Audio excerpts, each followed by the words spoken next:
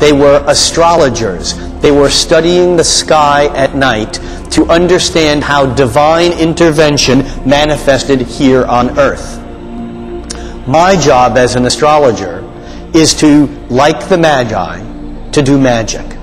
But the magic that I do, the magic that we astrologers do, is not the cheap stage tricks of making lions and tigers or cards disappear or appear in the air. Our magic is more subtle and maybe more powerful. Our magic is bending space and time. What we are doing by this little astrological journey of our individual minds is taking a trip into an altered state of reality where time becomes something different than it normally is. We'll return to our normal lives and go about doing what we normally do.